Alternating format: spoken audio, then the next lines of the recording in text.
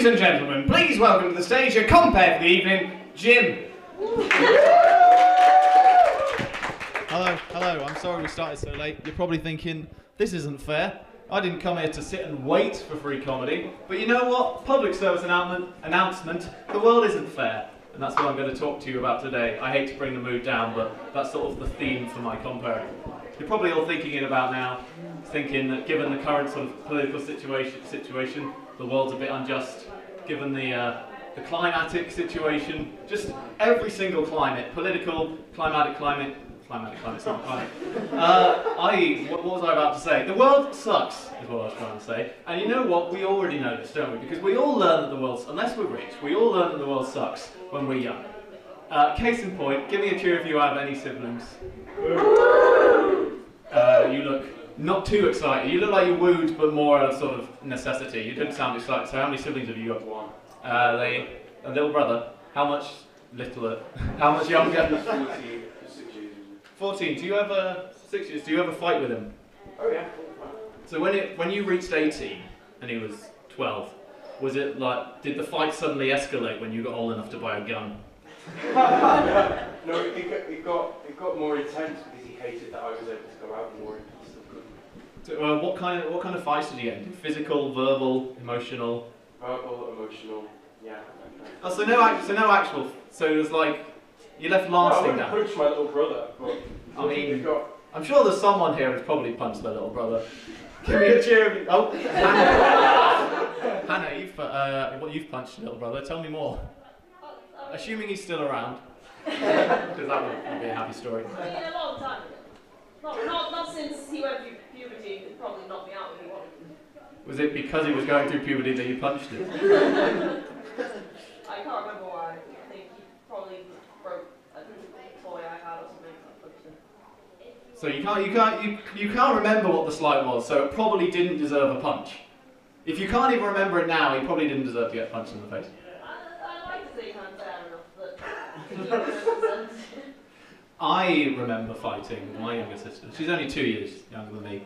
But see, when we used to fight when we were kids, but I'd sort of favour a sort of chopping motion, maybe a slapping motion, maybe an occasional backhand. But she'd do this, like a cat, because you see, she would never cut her fingernails, so she had claws. So after the fights, she'd walk off from it and probably not be hurting in like 5 minutes. But you see, I would have battle scars, because I would have cuts down my arms, and they'd hurt for a good 8 hours. The thing is, this is what I'm talking about is unfair. Parents don't understand. Because you see, when my mum saw us fighting, she punished us equally, because the parents are so keen to make us think that the world is fair and equal, which it's not, but they're so keen to make us think it is, that they dole out punishments equally, when really the punishment should fit the crime. Because you know what? She committed grievous bodily harm, and in a court of law that can get you at minimum 8 years. At most, I committed minor assault. What about, talking about injustice, give me a cheer. Anyone here still bitter about detentions they got at school? Oh, Jordan, just destroying all pretense that I don't know half the audience already. Hello, Jordan. What was this detention that you still remember? It's that I got a detention because the teacher thought I wasn't listening, so he asked me to repeat what he just said, and I repeated what he just said, and he gave me detention anyway. Did you get it right, or did you assume that he said you're a dick? I mean, I was being a dick, but I didn't get it right. What kind of detention was it? Was it like for the miss all playtime? Pretty much. That teacher sounds like a dick. Yeah. Where is he now? Is he one of those teachers that you can sort of at least be glad he went to prison? If for nothing else, then he's no longer giving kids detentions or other. I'm not going to go down that route. Anyone else with detentions they still feel bitter about? Yeah. Oh, you sound like you're only half bitter. Maybe you think you deserved it. I mean, maybe I deserved it. I just really hate that teacher anyway. Go on. She was a crazy Romanian French teacher. I mean, is the Romanian part relevant, Scott? Is it really? Unless she sent you to Romania for the punishment. No, because the Romanian education system is really nails, and she thought you should suffer like she did. Right, okay. Well, I'm not going to go into details because I feel like you bear a big grudge against Romania, and I don't want to open up that kind of worms. I once got called to the head of year's office because a girl had told the head of year that I'd been bullying her. But what had actually happened is that this girl had called me fat, which I was at 13, but you know, have some tact. She called me fat, and at which point my friends immediately leapt to my defence and responded by calling her fat in response. At which point she got sad and told the head of year that I'd been bullying her.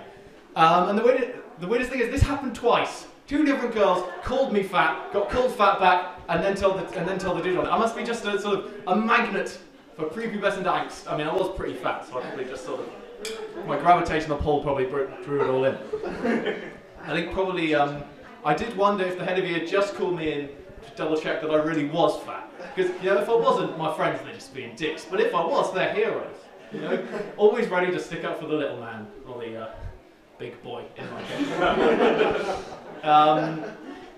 What about? Did anyone remember class detentions? Yeah. The greatest injustice of them all. Some people talk, you don't, and then you miss your playtime. What's that all about? I remember once we came in from a PE lesson. That's physical education to people who don't know letters. We came in from a physical education lesson, waiting to get into the changing rooms, and the kids decided to spit down the stairs. You know, kids are fucking idiots. They'll do anything to entertain themselves. And then one piece of spit landed on the PE teacher's clipboard. And boy was he angry, because he marched us all outside and stood us all against the wall until one of us owned up. No one said anything for 2 minutes, till one guy stood forward and said that in fact he had gobbed on the clipboard. You know what? He hadn't gobbed on the clipboard. He hadn't even been there. You're hoping that right now I'm about to say that every one of us then owned up to spitting on the clipboard. We didn't. We let that guy burn. I wonder where that guy is now. Probably walking into police stations, claiming that he did the probably walking into police stations, claiming he did the Moors murders, or calling up the FBI and saying, nah, 9/11, that was me. I mean, in spirit, it was me. You should probably arrest me. On that note, I'll introduce my next act very soon. But first, I'm going to try and I got to explain a few rules. I was going to say don't go through that door because it's loud, but I don't think there's enough people that matters. If you've got a phone, turn it off or put it on silent. Either's fine. I won't know the difference. But if your phone is loud and it does go off, if your phone does go off, I will take it and I will answer it. And I don't care whether it's your mum calling to check on you, whether it's student finance, or whether your cat at home has walked on the phone and called you up. I'm telling them you're dead. And then I'm taking your phone and keeping it, because dead people don't need phones. So keep it on silent, guys. Now, before I pass over to my first act, Dean, I'm just going to try and raise the energy a little, because God knows we need it in these trying times. In these trying political times, we need it. So I'm going to talk to. I didn't ask any names of people in the audience, so I'm just going to pretend I asked Hannah a name rather than knowing it. Hannah, I'm going to need you to. So you remember when you punched your brother because you were annoyed about something? Yeah. Take that anger, channel it into joy, and you're going to just. I'm going to say go, and then you're going to just whoop and cheer, and it's going to resonate around, and then I'm going to introduce my next act, Dean Tsang. Okay, so Hannah, remember the punching. 3, 2, 1, go! Ladies and gentlemen, Dean Tsang! Boom. Hello. So I was in Edinburgh Fringe a few years back, and there was a show on, and I really wanted to go see it. It promised to be a show like none other, Edinburgh Fringe. So I went in, and I thought, okay, this seems pretty good, pretty nice space to sit down, and this is actually a pretty good sized audience. It's a shame that when the show started, it was just me, on my own. What made it even worse was that the show that was meant to be like none other turned out to be interpretive dance. Very heavy interpretive dance, and they almost nodded out like at least twice in the 3 hours. But of course, if it's just you in the audience, you'd think, can I try and leave? Maybe. So I figured an escape plan involving the toilet. But unfortunately, the toilet was literally right behind the stage. So I get up to leave, and then they suddenly stop, because they followed the philosophy of if a tree falls and no one's there to hear it, does it make a sound? So I went to the toilet for a while, waited 5 minutes, peeped out. They were still there looking directly at me. I closed the door again. Waited 5 more minutes, and then I left again. And this time I sat a few rows back. Later on in the show, they asked for a volunteer. I look around, who could it be? Oh, it's me. So I get on stage, of course. I do this weird interpretive dance that I had no clue what was going on. And this family of 5 walk in, and upon seeing my distraught face, it was something like, they just turned and left. So the show eventually ends. They stand at the door with, of course, the tip jar, which is at least 3 foot high. It's like stacked up here with 1p coins.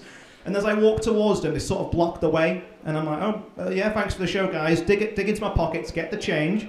And then they turn to me and go, it's really nice to have our art appreciated by a fellow Mexican. I'm not Mexican. People get confused about this all the time. It's like my name, Dean Tsang. Everyone's like, the second question everyone asks me is, how do you say your last name?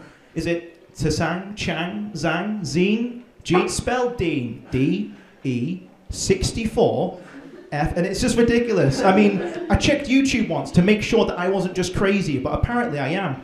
According to YouTube, it's pronounced Tsang, Tsang, like some child labour battle gong. Dum dum dum dum Tsang, dum dum dum dum Tsang. The worst one of all, though, was once this guy received a mail from me, physical mail. My name was in size 12, Times New Roman font, sprawled across the bottom of the page. He sends an email for the attention of Mr. Wang. Luckily, Mr. Wang worked in pensions upstairs, so I was actually quite safe.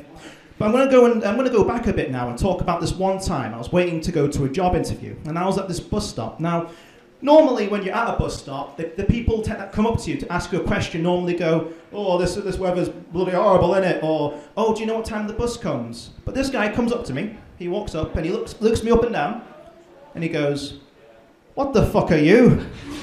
And I just turned to him like, "Excuse me?" And he goes, "All right, mate, answer me this. Where are you from?" And I go, "Oh, I'm from Blackpool." And he goes, No. Where are you really from?" Now, no one lies about being from Blackpool. Let's be honest here. I mean, Blackpool's the kind of place where you buy fish and chips, and if you want salt and vinegar, you just take it outside in the rain. 2 kids can walk into a McDonald's, and 32 will come out. That is why teenage crime is so rampant. It's a lot like Middle-earth Blackpool, although instead of the Fellowship, you've got Steve and the gang from Bolton with inflatable knobs instead of a battle gear, just flailing it about in your face. We have elves, trapped inside claw machines in Silcock's Fun Palace. Silcock's Fun Palace. Bessie, where do you take the kids today? Oh, I took them to Silcock's Fun Palace. What a crazy name is that? Anyway, I'm on the bus, and the funny thing is that this man is sort of having a mini seizure of anger every time the bus goes below 10 miles per hour. And it takes at least 30 minutes to try and get to the town centre. So thankfully, after a long while, he gets off, and I'm like, thank goodness. But unfortunately, I have to get off the next stop over. So I jump off, I walk past McDonald's, but the mitosis is underway, so I just kind of ignore that. I go to Greg's, I buy myself a sausage roll, and then I go to the building, I sit down. 10 minutes before 12, the interview's meant to begin directly on 12 o'clock. It's meant to be all good, it's all fine. 12 o'clock, guy comes along. "Oh no, sorry mate, I just didn't mean to bother you." Not the interview, that's fine. 10 minutes later, guy comes along. "Sorry mate, it'll be 10 more minutes." And then 10 minutes after that, he comes with a sandwich. It's like, "Sorry mate, it's going to be 40 more minutes." And he leaves again. And then finally, an hour and 10 minutes later, he comes along with the racist man at the bus stop in a suit. So we go up into the interview room, I sit down, and he goes, "All right, mate, what's your name?" And I go, my name's Dean. "All right, Gene, we're going to ask you a few questions, is that all right?" So I take a sit, and he asked me the first question. "So, why did you apply for this job?" Now, I hate this kind of question, because we all know the answer why you apply for a job like that. It's because you want to make a living. Like if I was to go up to you, sir. Sir, what's your name? Jake. If I was to go, "Jake, why did you apply to be a SpongeBob SquarePants mascot?" From all of SpongeBob. That's the right answer. So it moves on to the second question immediately, which is, "So, do you like working with kids?" Now, there's 2 ways to answer this question, right? There's the right way and the wrong way. The right way involves looking at him in the eye and going, "Yes, I've got this massive certificate here that says I'm qualified to work with children. I've also had no incidents in the past. I've got a clean record. It's all good." The wrong way to answer it, however, is to look at the person you're interviewing in the eye with a wild grin on your face while your leg sort of taps against the table.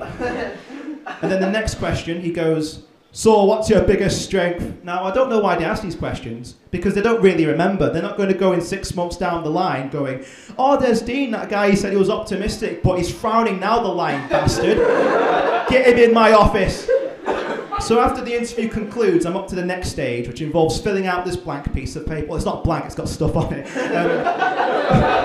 To declare your gender, your religion, and your race. Gender, fine. Religion, done. Now, race is a bit difficult. I'm not white, okay.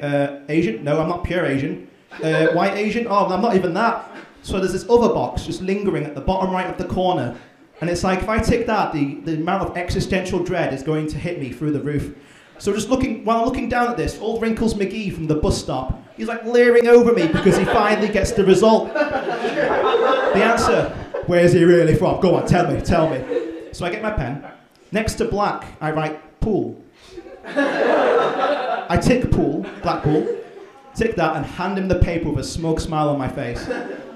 So he shakes my hand limply. He says, thanks for the interview, mate. We'll let you know in about 2 to 3 weeks. And 6 months later, I found, when he found, I didn't get the job, unfortunately, but judging by the guy who got arrested for child handling in the SpongeBob SquarePants mascot costume, you can kind of guess who did. I've either been Dean Jiang, Dean Seung, or Dean Tsang. Thank you.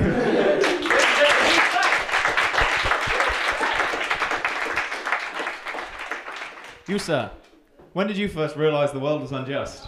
At the age of 6. Usual age? What happened? Keep it light. Give me. Oh. As long as it's not a death in the family. That was 7. My teacher gave all the rest of the class a lollipop, but she gave me and somebody else because she'd run out some chalk. Chalk? Chalk instead of lollipops? Just what she had, and it was colourful. I was happy with it at the time. Well, I mean, to be honest, chalk is the gift of writing. And you know what you can do with writing? You can draw 1,000,000 lollipops. Maybe not 1,000,000, chalk is shit, it'll run out. But I mean, you can draw at least more than 1 lollipop. What about you? Chloe? Hello, Chloe. I'm just not even bothering to ask people's names. Chloe, when did you realise the world was unjust? At birth. Birth? Amazingly cognitively intelligent. I mean, you can't be cognitively. Well, Screw this bit. Carry on, Chloe. Save me, Chloe. After I was born, my sister said, "Can we take mummy home but leave that here?" I don't remember that. I don't remember it. I just get told it. It was like, such every cruel. time that my sister is mean to me, and my mum backs me up. Your mum, so you have to call your mum in to back you up when you. Does it happen a lot? Do you get bullied by your sister a lot? It's sometimes it's sort of equal on both sides, but I'm just better at getting people to support me. Right. So what you're saying you do bully, but you have the sort of. Yeah. You get back. It's different, isn't it? No one backs your sister up. They all back you up. No. Maybe you deserve to be bullied, Chloe. I mean, I'm just throwing that out there. What about you, John? When did you realise the world was unfair? Well, I mean, I was really young. My cousin ripped the top off a stress ball shaped like a beer ball. You had a stress ball shaped. I mean, you had a stress ball shaped like a It's shaped. my granddad's. Right. And he gave it to you as like a memento to remember him. No, I was in his house. Oh, you nicked it. I didn't nick it. No. Right. No. There's so many layers to this story, John. So I was in his house. you had a stolen stress ball. Yes. It looked like a beer bottle, bearing in mind you were a child, so you shouldn't even have that kind of thing. And then you thought he'd drink it? You ripped the top off? No, she just ripped the top off. Oh, right, and then. I got blamed for it. Oh, right. She's tell them that you'd done it. Yeah.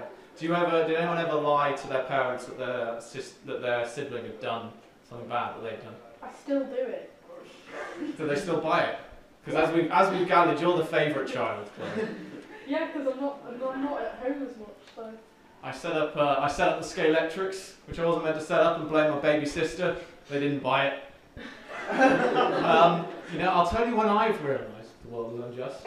I was, much like you guys, about 7, 8, was in school, and I watched my friend pull out the chair from the boy sat next to him. He fell down, landed on his bum. Ha ha! What fun! Childhood japes. I did the same thing to the boy next to me. Falls down, cracks his head on the table. Because the world is unfair, people. You can't just do the same thing 2 times in a row and expect the same results. Because we live in a quantum reality.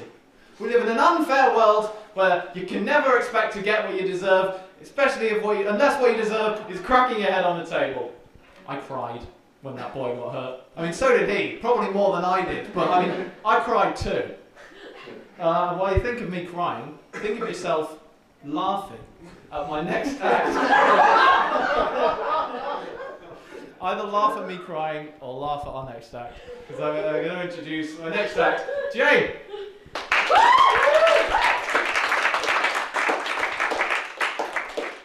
Hi everyone, I'm Jane. As you can see, I'm Chinese, not British Chinese or something else. Yes, the Chinese made in China. So I've said it, it's hard for you to buy something not made in China now. It is my first time come to this country, and I'm really curious about what you British people think about Chinese people. Anyone?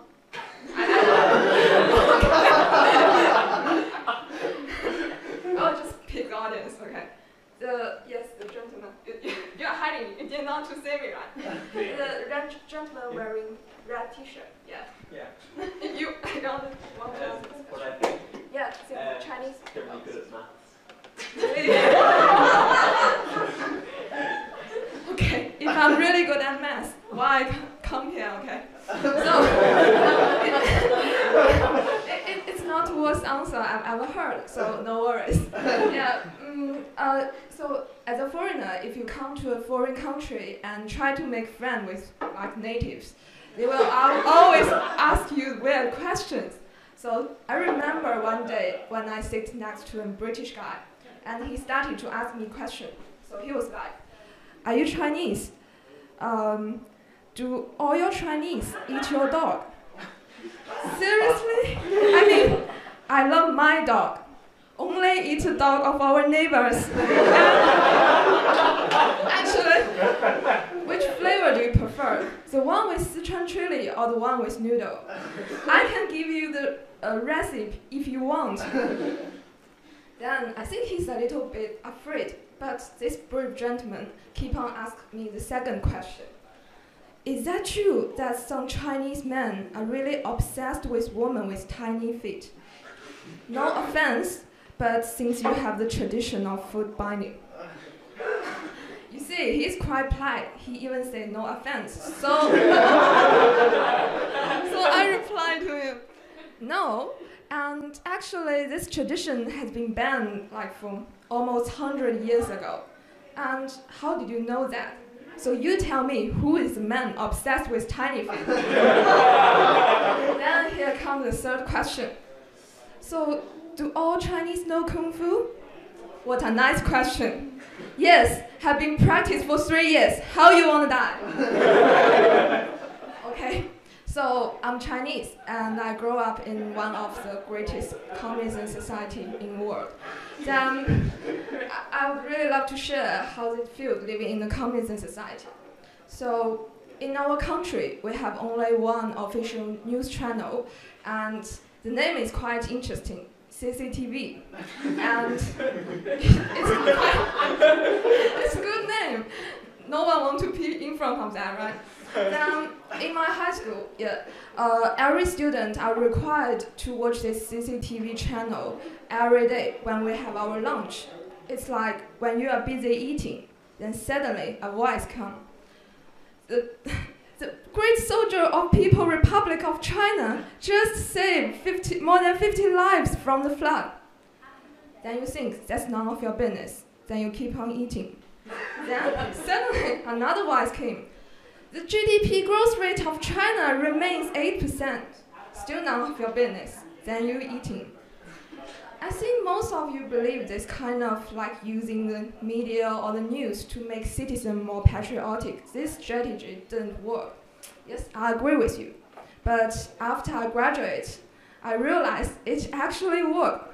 So it was midnight when I turned on the TV, and it happened to be the CCTV news. And at that moment, only one idea came to my mind. I'm so hungry. What are we gonna eat for lunch today? You see, it's the communism version of Pavlov's dog. So after I graduate, I came to UK and tried to explore another culture. And somebody may ask, why Lancaster? There are a few reasons. Firstly, I'm poor, so I didn't get to London. Secondly, they said Lancaster is quite a nice place. People here are really friendly. And as a child being rejected for more than 20 years, I really want to come to a place that welcomes me. So I came here. Yes, the people here really like hospitality. So I still remember the first time I got on the 2A. Yes, the bus was second floor, and a native tried to learn some Chinese from me. So he was like, "So are you Chinese? Can you teach me how to say hello beauty in Chinese?" So I think he is quite interesting, and I decided to teach him some Chinese for free. In case some of you may be interested in Chinese culture, you can just follow me, okay? The hello beauty in Chinese is this. 你丑啥? Okay? Does anyone want to try? Okay. Do you want to try? I can teach you. The hello beauty in Chinese is 你丑丑啥? sha. Yes, try again. 你丑啥? Yes, well done. Okay. Then I will keep on telling my stories. Then this friendly gentleman tried to introduce the local area to me. So he's like, so is that your first time come to Lancaster? I'm living here, so I can introduce the local area to you. I'm really glad he said so. So I said, yes, please, sir. And he started like, have you seen that corner right behind the barber shop with white slogan? Yes, sir.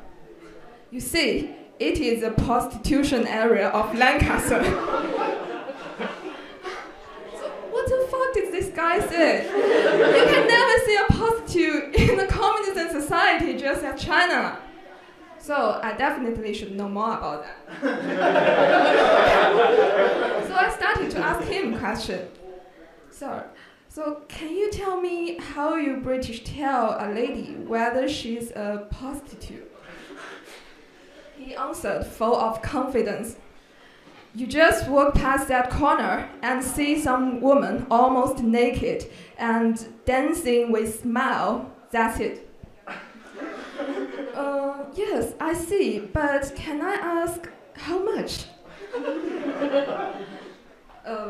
30 to 40 pounds if you wish to know. You see, 30 pounds is quite a vague answer, so I keep on asking him, is 30 pounds per night, per hour, or? He's a little bit impatient, but he answered me eventually. Of course, one time, young lady. I can come 3 times an hour. Actually, good for him. Why not he just start up his own business? This country count on the citizens just like him after Brexit. Okay, I'm almost done here. And quick thing before I'm leaving, and I want to ask, is anyone still remember the Chinese? Yes? Try it again. 你丑啥? Well, it's really good. You see, the Chinese is not really difficult, right?